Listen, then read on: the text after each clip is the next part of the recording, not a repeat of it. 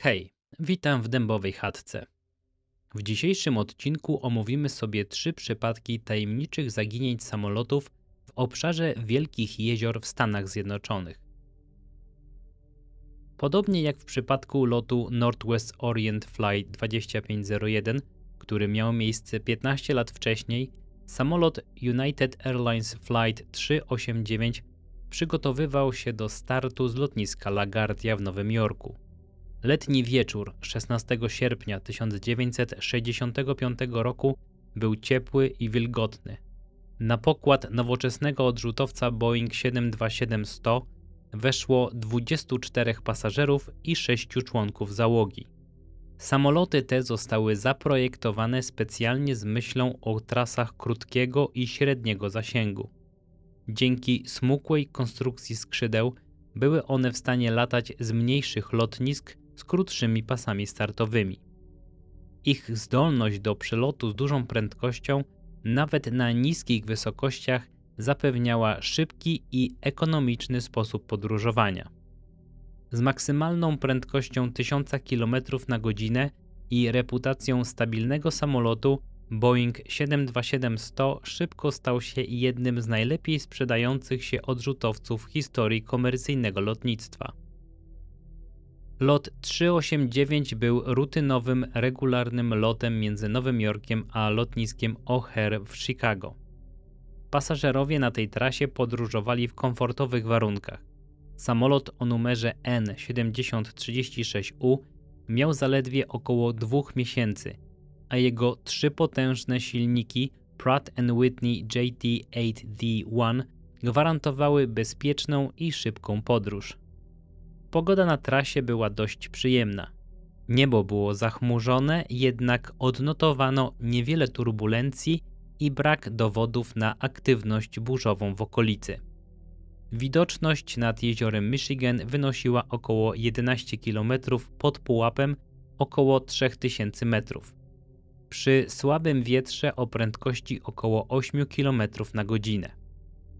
O godzinie 19:52 kapitan Melville W. Towell, doświadczony lotnik z ponad 17 000 godzin spędzonymi w powietrzu, otworzył przepustnicę i zaczął nabierać prędkości na pasie startowym. Wszystko zapowiadało spokojny wieczór. Towella wspomagali pierwszy oficer Roger Marshall Witzel i drugi oficer Maurice L. Femer.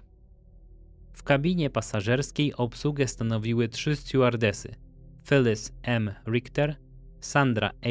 Führer i Janelle G. Beaver. Mimo że lot był krótki i nie obejmował serwowania posiłków, pasażerowie mogli korzystać z bezpłatnych napojów i przekąsek.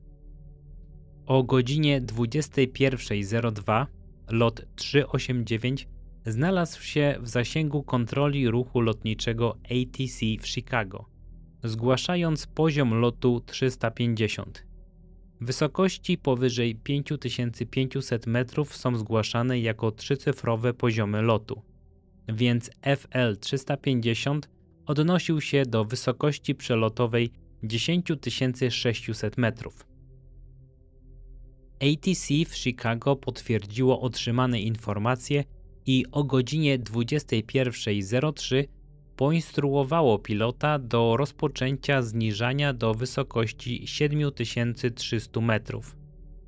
389 odpowiedział: do 240, odpuszczamy 3-5. Niedługo później kontrolerzy poinformowali załogę, aby kontynuowała zniżanie do wysokości 4200 metrów. Gdy samolot zbliżał się do strefy kontroli lotniska O'Hare, ATC wysłało ostatnią instrukcję: kontynuuj zniżanie do 1800 metrów i zmień częstotliwość radiową, aby skontaktować się bezpośrednio z Chicago. Boeing 727 potwierdził otrzymane instrukcje i natychmiast nawiązał kontakt z kontrolą lotów na lotnisku O'Hare zgodnie z otrzymanymi wskazówkami. Kontrola zbliżania potwierdziła, że mają lot na swoim radarze i załoga otrzymała polecenie przygotowania się do podejścia według wskazań przyrządów na pasie startowym 14R na lotnisku O'Hare. Chociaż standardowym postępowaniem w nocy było korzystanie z podejścia według wskazań przyrządów, tego wieczoru warunki atmosferyczne były na tyle sprzyjające, że piloci mogli utrzymywać kontakt wzrokowy ze światłami pasa startowego. Pilot Boeinga 707, który znajdował się około 48 km za lotem 389, stwierdził później, że gdy przebił się przez chmury nad jeziorem Michigan na wysokości około 2700 metrów, mógł zobaczyć światła na brzegu. Jego pierwszy oficer dodał, że choć było nieco mglisto, wyraźnie widział wodę poniżej. Pasażerowie samolotu z niecierpliwością oczekiwali na lądowanie. Zapięli pasy, ustawili stoliki, a stewardesy zapięły się w fotelach. Pilot nadał przez radio Roger, aby potwierdzić ostateczne instrukcje dotyczące lądowania. Jednak zaledwie kilka sekund później ratownik z North Avenue Beach House w Chicago zgłosił, że podczas spaceru po opustoszałej plaży zobaczył na horyzoncie jaskrawy pomarańczowy błysk, po którym nastąpił grzmiący ryk. W miarę jak policja i Straż Przybrzeżna zaczęły otrzymywać telefony o niezwykłej eksplozji nad jeziorem Michigan, kontrolerzy lotów w Chicago zorientowali się, że lot 389 nagle zniknął z radaru. W terminalu O'Hare bramka E3, która wcześniej była wypełniona szczęśliwymi przyjaciółmi i członkami rodzin czekającymi na powitanie przylatujących pasażerów, teraz była pusta. Wszyscy zostali po cichu zaprowadzeni do wyłożonej czerwonym dywanem poczekalni przy bramce. W szoku i oszołomieniu otrzymali wiadomość od przedstawiciela United Airlines, ubranego w charakterystyczny niebieski mundur firmy, że samolot zaginął i przypuszczalnie spadł. Prawie natychmiast po zdarzeniu nieformalna grupa poszukiwawcza zgromadziła się w North Shore Yacht Club w Highland Park, nadmorskim miasteczku oddalonym o około 32 km od lotniska O'Hare. Tłumy ochotników, nurków i prywatnych żeglarzy wyruszyły na poszukiwanie ocalałych, podczas gdy helikoptery z Glenview Naval Air Station zrzuciły flary fosforowe na małych spadochronach, aby oświetlić obszar poszukiwań. Znaleziono wiele skręconych fragmentów metalu, kawałki włókna szklanego i poszarpane kawałki tapicerki unoszące się na łagodnych falach, ale nie było żadnych bezpośrednich śladów pasażerów. W świetle dnia stało się jasne, że nikt nie przeżył. Formalne działania poszukiwawcze rozpoczęły się następnego ranka z udziałem statków Straży Przybrzeżnej i Marynarki Wojennej, a także śledczych z Biura Bezpieczeństwa Lotniczego Rady Aeronautyki Cywilnej. Akcja trwała prawie rok i kosztowała ponad $500,000, ponieważ wynajęte łodzie przeczesywały dno jeziora, badając przydenny piasek w poszukiwaniu czarnej skrzynki odrzutowca i rejestratora parametrów lotu, który miał dostarczyć wskazówek na temat przyczyn katastrofy. Chociaż udało się odzyskać wszystkie ciała ofiar oraz około 80% wraku samolotu, w tym wsporniki montażowe do czarnej skrzynki, sama czarna skrzynka, czyli rejestrator lotu, nigdy nie została odnaleziona. Brak tego kluczowego urządzenia, które mogłoby dostarczyć niezbędnych danych na temat przebiegu lotu, otworzył pole do spekulacji. Niektóre z nich sugerowały, że samolot mógł eksplodować w powietrzu z powodu sabotażu lub wady konstrukcyjnej. Te plotki zaszkodziły reputacji producenta samolotu, Boeinga, którego akcje zaczęły gwałtownie tracić na wartości. Civil Aeronautics Authority, czyli CAA, rozważało nawet czasowe uziemienie wszystkich samolotów typu 727 do czasu wyjaśnienia przyczyn katastrofy. Inne teorie sugerowały, że za katastrofą mogło stać UFO, które spowodowało awarię systemów i samolotu. Niektórzy zastanawiali się nawet, czy dowodzący pilot nie mógł skierować celowo maszyny wprost do wody, popełniając samobójstwo. Śledczy, pomimo braku bezpośrednich dowodów, zaczęli formułować teorie na podstawie analizy odnalezionych szczątków. Doszli do wniosku, że samolot uderzył w wodę nosem do góry, lekko przechylony na prawe skrzydło, w czystej konfiguracji lotu. Podwozie było całkowicie schowane, a klapy nie były jeszcze wysunięte do lądowania. Nie było żadnych śladów pożaru przed zderzeniem Boeinga 727 z wodami jeziora, a ostatnia transmisja radiowa zaledwie kilka sekund przed katastrofą nie wykazała żadnych oznak jakiegokolwiek problemu. Wyglądało na to, że doświadczeni piloci wykonywali normalny lot, nie doświadczając żadnej oczywistej sytuacji awaryjnej lub utraty kontroli. Innymi słowy, 3 doświadczonych pilotów przy dobrej pogodzie i przyzwoitej widoczności bez wyraźnego powodu wleciało niemal nowiutkim i doskonale funkcjonującym samolotem wprost w złowrogie i ciemne fale jeziora Michigan, zabijając siebie i wszystkich na pokładzie. Ale dlaczego? Wkrótce zaczęły pojawiać się pewne wskazówki. W tamtym czasie dowództwo obrony sił powietrznych Stanów Zjednoczonych miało za zadanie monitorować niebo pod kątem wszelkich nadchodzących zagrożeń, takich jak radzieckie pociski. Łączyło ono śledzenie radarowe z systemem komputerów połączonych w sieć znanym jako SEG – Semi-Automatic Ground Environment. Chociaż SEG nie śledził specjalnie lotów komercyjnych, zapewniał trójwymiarowy obraz przestrzeni powietrznej USA przez cały czas. Gdyby NORAD, Dowództwo Obrony Północnoamerykańskiej Przestrzeni Powietrznej, musiało zareagować na ewentualny atak. Śledczy z Biura Bezpieczeństwa Lotniczego Rady Aeronautyki byli w stanie uzyskać dane SEG z tej nocy i zidentyfikować 389, a to, co znaleźli, zmroziło im krew w żyłach.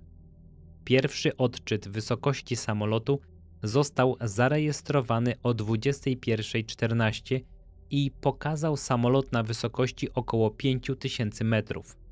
Było to zgodne z instrukcjami kontrolera, aby piloci rozpoczęli zniżanie z około 7300 metrów do 4200 metrów. Jednak o godzinie 21:19, mniej więcej w czasie, gdy pilot otrzymał zgodę na zejście do około 1800 metrów, dane SEG pokazały, że 727 znajdował się na wysokości jedynie 600 metrów. Dla śledczych stało się jasne, że załoga samolotu błędnie odczytała swoją wysokość o około 3000 metrów. Wydawało się, że są przekonani, iż znajdują się na wysokości około 3600 metrów i muszą zejść do około 1800 metrów. W rzeczywistości jednak byli już niebezpiecznie blisko groźnych fal. Kilka sekund później uderzyli w wodę, a samolot eksplodował przy uderzeniu. Jak mogło dojść do tego, że 3 doświadczonych lotników w kokpicie popełniło tak prosty, ale śmiertelny błąd? Śledczy zwrócili uwagę na wysokościomierz na panelu sterowania. Samolot 727 był wyposażony w 2 takie urządzenia.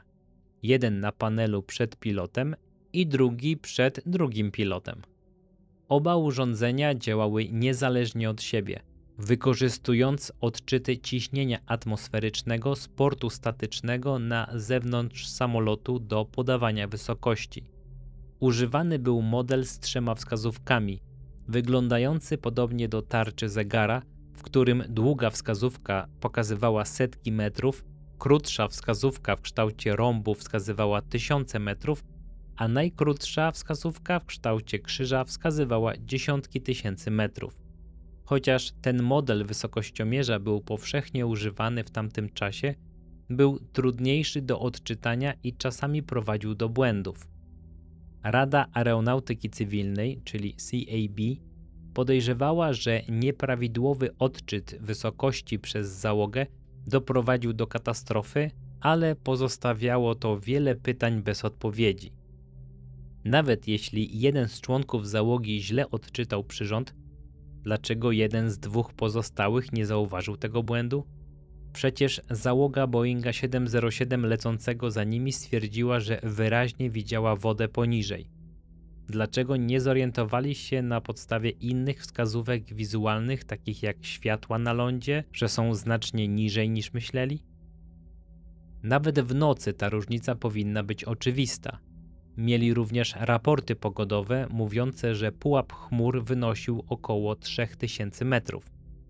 Jeśli sądzili, że znajdują się na wysokości około 4000 metrów, czy nie wydawało im się dziwne, że przez kilka minut znajdowali się poza chmurami? Oczywiście nie wiemy, co widzieli lub w co wierzyli członkowie załogi tamtego wieczoru. Czy był to źle odczytany wysokościomierz, czy też może coś znacznie mroczniejszego i bardziej tajemniczego? Końcowy raport CAB stwierdził po prostu: Rada nie jest w stanie określić przyczyny, dla której samolot nie wyrównał poziomu na wyznaczonej wysokości 1800 metrów. Była to kolejna nierozwiązana tragedia, która miała miejsce w mroźnych wodach jeziora Michigan.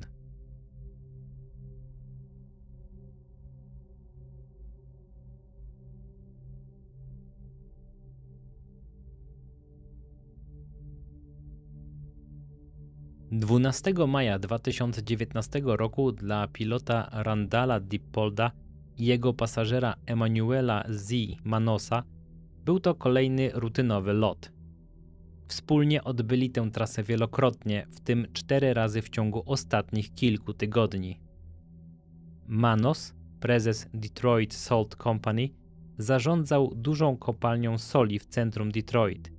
Firma ta jest głównym dostawcą soli drogowej na środkowym zachodzie i ważnym pracodawcą w tym gospodarczo podupadłym mieście.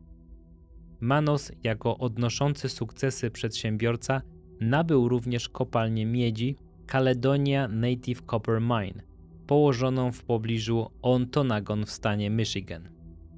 Kopalnia, która działalność rozpoczęła w 1863 roku, była w dużej mierze nieaktywna, gdy Manos założył Evergreen Explorations LLC.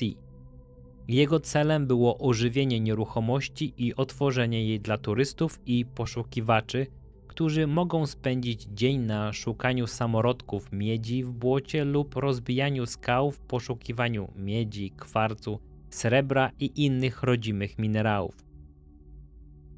Zarządzając tak rozległym imperium biznesowym, Manos potrzebował efektywnego środka transportu między swoim domem w Monroe na południe od Detroit, a odległymi północnymi krańcami Michigan. Zakup małego samolotu okazał się być praktycznym rozwiązaniem biznesowym. Randall Dippold, doświadczony pilot, certyfikowany mechanik lotniczy i instruktor lotów, był właścicielem i operatorem Air Service Enterprise Incorporated na lotnisku Livingston County Airport w Howell w stanie Michigan.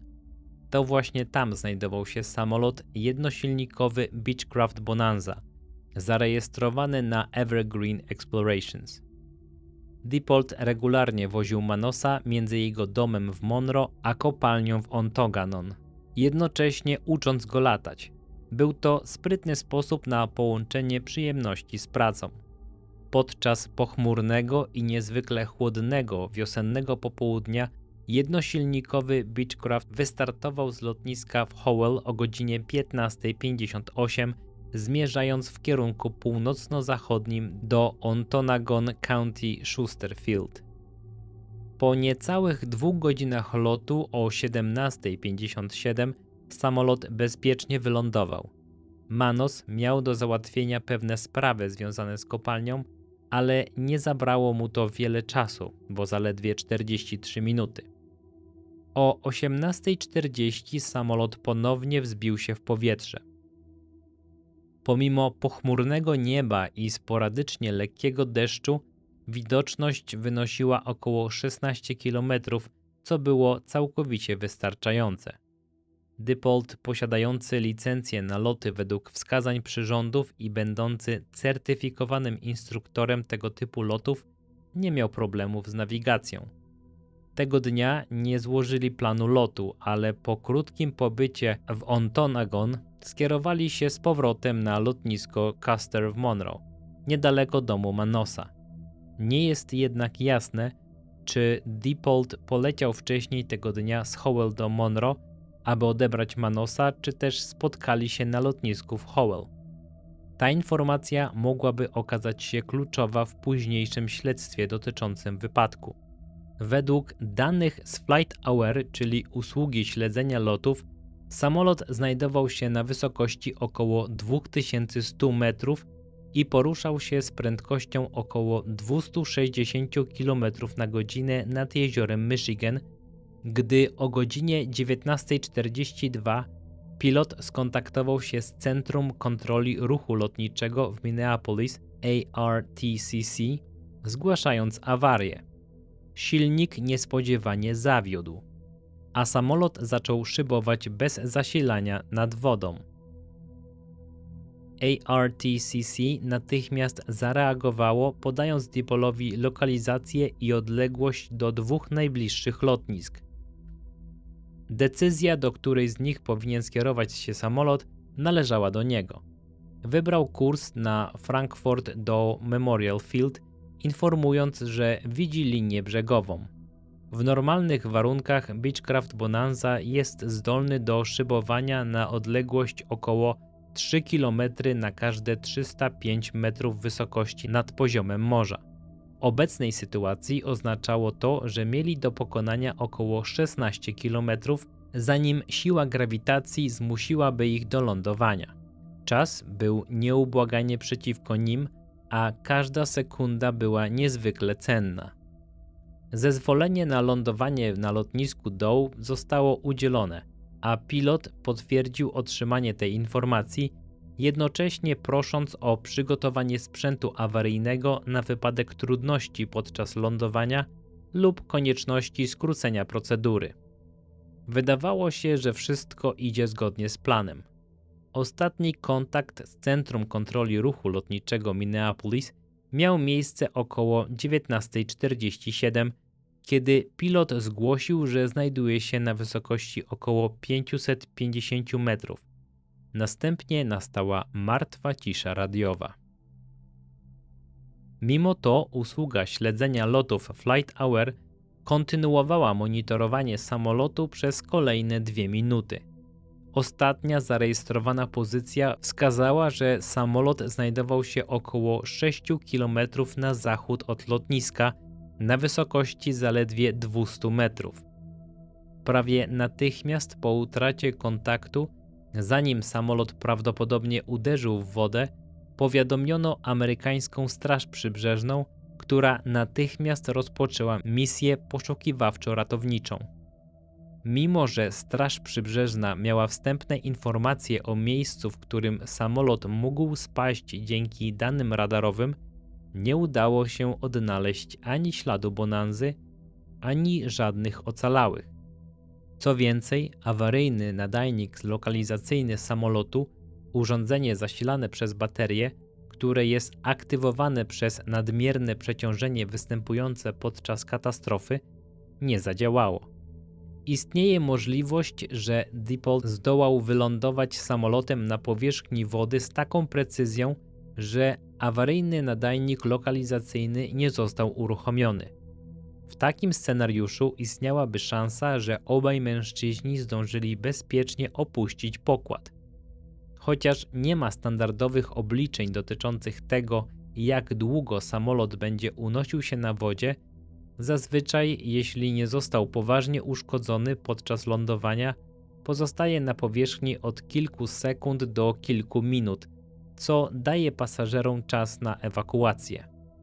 Analiza 179 przypadków wodowania zgłoszonych przez Narodową Radę Bezpieczeństwa Transportu wykazała, że wskaźnik przeżywalności wynosił prawie 90%. Niestety, tego dnia Dippold i Manos musieli stawić czoła jeszcze większemu niebezpieczeństwu. Według danych z pobliskich boi temperatura wody wynosiła zaledwie od 4 do 6 stopni Celsjusza. Bez odpowiedniego sprzętu ratunkowego hipotermia mogła wystąpić bardzo szybko. Teoretycznie człowiek mógłby przetrwać do 2 godzin w tak zimnej wodzie, jednak w praktyce senność i utrata kontroli nad mięśniami nastąpiłyby znacznie szybciej, co uniemożliwiłoby pływanie lub utrzymanie się na powierzchni. Po 2 dniach intensywnych poszukiwań, które nie przyniosły żadnych rezultatów, działania zostały zawieszone. 22 maja zespół morskich policji stanu Michigan zdecydował się na użycie zdalnie sterowanego podwodnego pojazdu. Urządzenie to zlokalizowało Bonanzę na głębokości 164,6 metra. Nagranie wideo pokazało, że samolot był w stosunkowo dobrym stanie z niewielkimi uszkodzeniami prawego skrzydła. Co zaskakujące, drzwi samolotu były otwarte, a w środku nie było nikogo. 2 mężczyzn zdołało opuścić samolot, ale pytanie brzmi, gdzie oni są? Poszukiwania trwały jeszcze kilka dni, ale ostatecznie odnaleziono ciało Manosa, które znajdowało się około 38 metrów od zatopionego samolotu. Dipolda jednak nigdy nie udało się odnaleźć. Odkrycie to wywołało więcej pytań niż odpowiedzi. Dlaczego doszło do awarii silnika? Istnieją spekulacje, że awaria mogła być spowodowana brakiem paliwa, ale nie jest pewne, dokąd samolot zmierzał tego dnia. Gdyby leciał z pełnym zbiornikiem paliwa z Howell do Ontonagon, miałby więcej niż wystarczającą ilość paliwa, aby bezpiecznie wrócić do Monroe. Jeśli jednak najpierw leciał z Howell, aby odebrać Manosa w Monroe, a następnie wrócił do Howell przed kontynuowaniem podróży, ilość paliwa na pokładzie mogłaby nie wystarczyć. Małe samoloty, które latają zgodnie z zasadami lotu z widocznością na małe lotniska, te bez wież kontrolnych, nie muszą składać planów lotu ani odprawiać się w jakikolwiek sposób, więc nie ma zapisu żadnego poprzedniego lotu tego dnia. Dlaczego jednak tak doświadczony pilot jak Dippold, lecący z tak sumiennym uczniem jak Manos, miałby popełnić tak głupi błąd?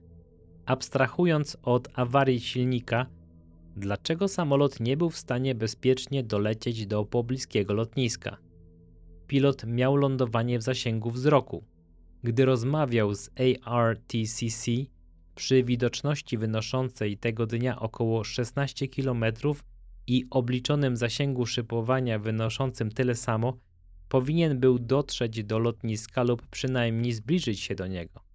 Oczywiście istnieją inne czynniki, które mogłyby ograniczyć szybowanie, takie jak prędkość i kierunek wiatru, ale tego dnia wiatry były bardzo słabe, wiejące z północnego zachodu i nie powinny mieć wpływu na lot.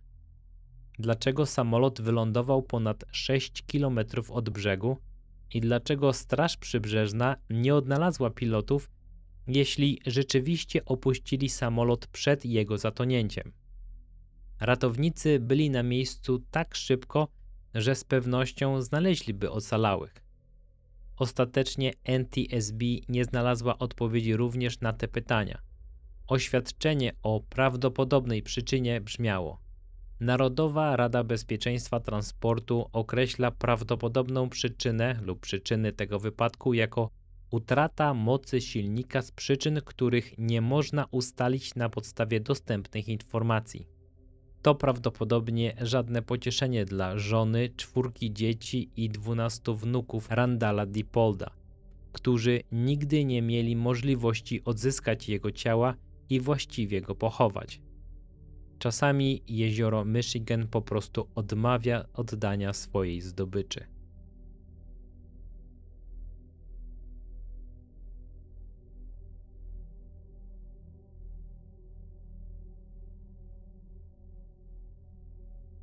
Incydent, który miał miejsce na północy jeziora Superior, rozpoczął się na Kinross Air Force Base. Baza ta, należąca do Dowództwa Obrony Powietrznej, strategicznie położona na górnym półwyspie Michigan pomiędzy dwoma jeziorami, była miejscem niecodziennego zdarzenia.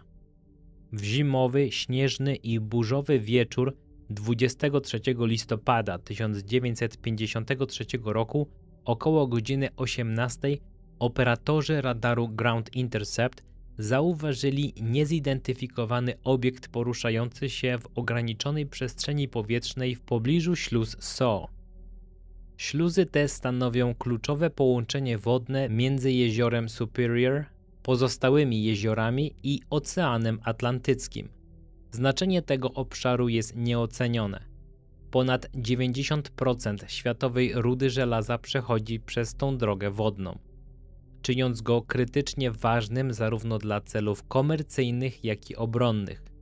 Dodatkowo, ze względu na ich strategiczne położenie, są one potencjalnym celem dla wrogów USA. W szczytowym okresie zimnej wojny każdy nieznany samolot na amerykańskim niebie wywoływał natychmiastową reakcję, zwłaszcza ten zauważony w tak wrażliwym obszarze. W odpowiedzi na ten niezidentyfikowany obiekt odrzutowiec F-89C Scorpion z bazy Trucks Air Force Base w Madison w stanie Wisconsin, który był tymczasowo przydzielony do Kinross, został natychmiast wezwany w celu jego przechwycenia. Za sterami zasiadł porucznik Felix Eugene Moncla Jr., a podporucznik Robert L. Wilson pełnił rolę operatora radaru Skorpiona. Wilson miał pewne trudności z utrzymaniem namiaru na cel, który zdawał się szybko krążyć w przestrzeni powietrznej. W związku z tym operatorzy naziemni udzielali im wskazówek, aby naprowadzać załogę w kierunku intruza. Na wysokości około 2400 metrów Moncla zgłosił, że zbliża się do nieznanego samolotu. Kontrola naziemna uważnie obserwowała, jak dwa punkty na ekranie zbliżają się do siebie. Niespodziewanie dwa cele na radarze zlały się w jeden. Zazwyczaj, gdy jeden samolot przelatuje bezpośrednio nad drugim lub pod nim, sygnały na chwilę się zbiegają, ale natychmiast rozdzielają, gdy samoloty kontynuują swoje trasy. Tym razem jednak do tego nie doszło. Kontrolerzy z przerażeniem obserwowali, jak jedyny niezidentyfikowany obiekt kontynuował swoją trasę na dużym ekranie radaru, aż nagle skręcił i zniknął, gwałtownie przyspieszając. W oficjalnym raporcie zanotowano później, że sygnał radarowy F-89 po prostu zniknął, gdy oba sygnały się zlały. Kontrolerzy usiłowali nawiązać kontakt z Monclą, ale nie otrzymali żadnej odpowiedzi. Jedyne co słyszeli to szum radiowy. Prawie natychmiast zespoły poszukiwawczo-ratownicze zarówno z sił powietrznych Stanów Zjednoczonych, jak i Królewskich Kanadyjskich Sił Powietrznych wzbiły się w powietrze, aby odnaleźć swoich zaginionych kolegów. Pomimo intensywnych poszukiwań nie znaleziono ani śladów Skorpiona, ani jego zamierzonego celu. Cała sytuacja wydawała się nie mieć sensu. Gdyby doszło do zderzenia w powietrzu, drugi samolot prawdopodobnie nie byłby w stanie kontynuować lotu. Jeśli zaś doszło do jakiejkolwiek sytuacji awaryjnej, dlaczego Moncla lub Wilson nie wezwali pomocy przez radio? Wszystkie transmisje przebiegały normalnie aż do momentu, gdy sygnały radarowe się zbiegły. Co takiego ścigali? I co się stało, gdy się zbliżyli? Po wielu dniach intensywnych poszukiwań zarówno z powietrza, jak i z łodzi, a także na lądzie wzdłuż wybrzeża jeziora, ratownicy w końcu musieli uznać porażkę. Nigdy nie znaleziono ani jednego śladu odrzutowca, ani jego pasażerów. W następnych tygodniach po incydencie siły powietrzne Stanów Zjednoczonych przedstawiały różne teorie, próbując wyjaśnić tajemnicze zniknięcie Skorpiona. Początkowo sugerowano, że niezidentyfikowanym obiektem, który ścigał Skorpion, mógł być samolot RCAF-C-47 Skytrain, który odbił się od swojego kursu. Zarówno królewskie kanadyjskie siły powietrzne, jak i pilot Skytraina stanowczo zaprzeczali tym twierdzeniom. Jednakże te teorie nie dostarczyły satysfakcjonujących odpowiedzi na pytanie, w jaki sposób zniknął Skorpion. Niektórzy spekulowali, że Moncla mógł doświadczyć zawrotów głowy, co spowodowało, że jego samolot zanurkował prosto w jezioro. Jednakże nie było żadnych dowodów, które by popierały tę hipotezę, a co więcej, nie wyjaśniałoby to braku jakichkolwiek szczątków samolotu. Ciekawym elementem tej zagadki jest fakt, że Donald Keyhoe, czyli lotnik morski Korpusu Piechoty Morskiej Stanów Zjednoczonych i badacz UFO, twierdził, że w noc incydentu otrzymał telefon od informatora z sił powietrznych USA. Informator ten miał mu powiedzieć, że odrzutowiec zderzył się z UFO. Siły powietrzne Stanów Zjednoczonych zaprzeczyły tym twierdzeniom, jednak nie były w stanie przedstawić spójnej wersji wydarzeń. Wdowa po Moncli otrzymała sprzeczne informacje na temat losu męża. Raz powiedziano jej, że samolot eksplodował na dużej wysokości, innym razem, że Moncla leciał zbyt nisko i wpadł do wody.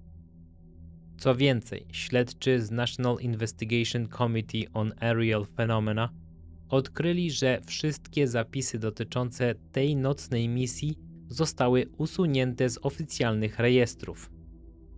Kiedy NICAP skontaktowało się z Aerospace Technical Intelligence Center, urzędnicy z centrum twierdzili, że w aktach sił powietrznych nie ma żadnych zapisów dotyczących obserwacji w Kinross w dniu 23 listopada 1953 roku. W aktach nie ma żadnego przypadku, który nawet w przybliżeniu odpowiadałby tym okolicznościom. Pomimo zaprzeczeń, że taki incydent miał miejsce, siły powietrzne Stanów Zjednoczonych podjęły znaczące wysiłki, aby go zbadać. Ich własna jednostka badawcza, Project Blue Book, była głęboko zaangażowana w dochodzenie w sprawie tego zdarzenia. W swoim raporcie opublikowanym po zakończeniu śledztwa stwierdzili, że początkowy cel radaru był kanadyjskim samolotem C-47. Twierdzili również, że niezwykłe odczyty radaru były wynikiem anomalii pogodowej, a Moncla prawdopodobnie doświadczył zawrotów głowy, co doprowadziło do rozbicia jego odrzutowca w mroźnych, ciemnych wodach jeziora. Donald Keyhoe z drugiej strony oskarżał rząd Stanów Zjednoczonych o udział w spisku mającym na celu ukrycie prawdy o UFO. Czy jest możliwe, że Skorpion i jego załoga zostali porwani przez obcy statek? Jednym z najbardziej fascynujących szczegółów tej nocy jest zeznanie pilota poszukiwawczo-ratowniczego przed Komisją Badania Wypadków Lotniczych USAF. Twierdził on, że usłyszał krótką transmisję radiową od zaginionego pilota około 45 minut po zniknięciu samolotu. Czy mógł się pomylić? Czy to w ogóle możliwe? A co jeśli mówił prawdę?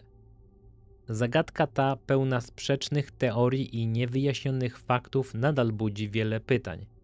Bez konkretnych dowodów prawda o tym, co tak naprawdę się stało tej nocy, może nigdy nie wyjść na jaw. Bez względu na to, co się stało, historia zniknięcia Skorpiona i jego załogi pozostaje jednym z najbardziej intrygujących i niewyjaśnionych zdarzeń w historii lotnictwa.